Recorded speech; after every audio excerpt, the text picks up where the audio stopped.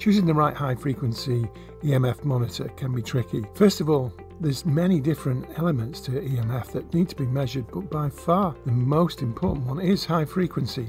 And of course, these days with the advent of 5G, we want to be sure that we've got the right monitor and we can measure all the aspects. So you need a monitor that can measure 2G, 3G, 4G, 5G, Wi-Fi routers, cell towers, mobile phone masts, baby monitors, cordless phones. The list is endless. How do you get the right one? That's what we want to look at here. And it isn't actually that massively technical. You just need to make sure all the frequencies that you want to cover are covered by the monitor. So how do we decide on what monitor to buy? Well, first of all, if you want super high pinpoint accuracy to build the next mobile phone network, then you need a £50,000-£60,000 spectrum analyzer. If you just want to keep you and your kids safe, you need to spend somewhere between £250 and £500. Anything above that would be a waste of money, and below that you're probably not going to get the accuracy and cover all the frequencies you need to measure. So what do you need to know about the monitor? How do you make that decision? So you've got your budget, you need to pay between £250 and £500. You want to measure high frequency, so you want to know about all the things we've talked about. And of course, many of you will come to this video because you want to understand 5G, as there is much conjecture about quite how dangerous to health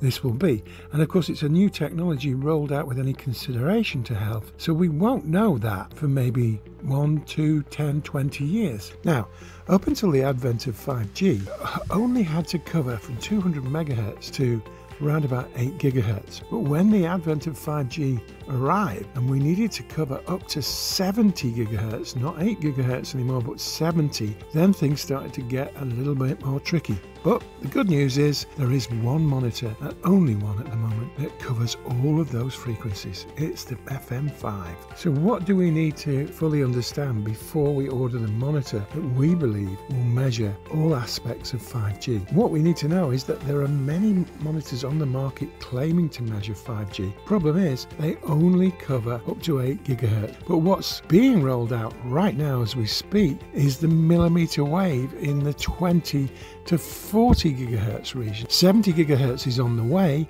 and so you really need a monitor now, today, that will measure 70 gigahertz. The only monitor on the market at the moment that does that comes from EMF Protection. It's called the FM5, and you can order it today. So to recap, if we want to be sure that there's no high frequency radiation in our home, school or office environment, we need a monitor that today will read 40 gigahertz and has the potential to read 70. Anything less than 20 will only give you half the story. Choose the FM5 and have peace of mind.